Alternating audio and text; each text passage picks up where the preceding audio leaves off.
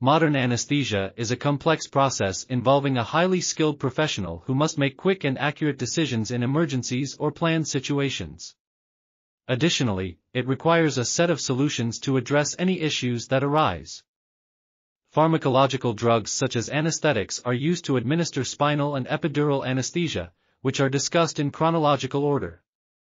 Their origins, inventors, and promoters are discussed, along with their potential side effects, indications, dosage, and application methods.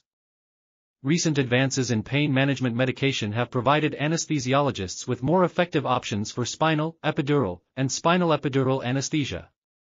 These new drugs offer longer analgesic effects, fewer side effects, less risk of hemodynamic changes, and shorter latency periods, allowing them to be recommended for these types of anesthesia.